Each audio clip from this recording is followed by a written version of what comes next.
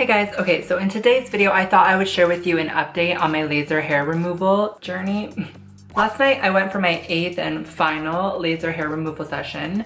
Basically, the lady that does my hair removal told me that I would need 6 to 8 laser hair removal sessions. And then after that, there would be about an 80 to 90% reduction in the facial hair that I had on my face. And then after that, we could go into some electrolysis. Now, she said that if we feel like I need to go and do another round of laser hair, then we definitely can. But right now, she just wants to focus on the individual patches. So basically what we've noticed so far is that about 90% of the hair is gone, 80 to 90% of the hair is gone.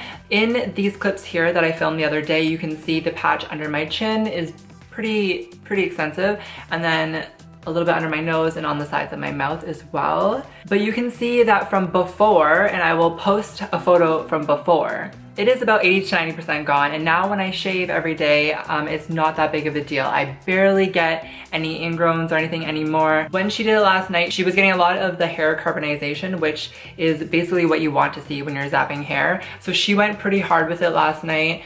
Again, it doesn't tickle, it does hurt. It hurts quite a bit, like I'm not gonna lie, it doesn't tickle, it hurts.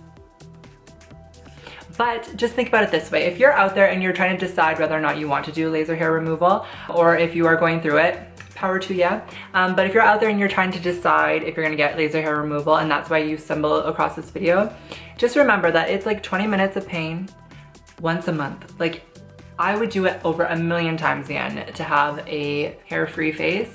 It's not that big of a deal. It does hurt and it is annoying, but you can get through it. It burns for a little bit, then you're red for a couple hours after, but then pretty much by the next day, it's completely fine. Sometimes when I've gone to sessions, I've gotten headaches from just the pain and the throbbing after, but again, nothing so bad that I couldn't do it and I wouldn't do it again. Do you know what I mean? It is definitely worth it to have a hair-free face. So yeah, I am super excited to start electrolysis, and I will definitely keep you guys updated with my journey. I hope this video helps some of you that are out there. I hope it is informative. Don't forget to follow my Instagram down below and subscribe so that you can stay updated with my journey, and I will see you in my next video. Bye!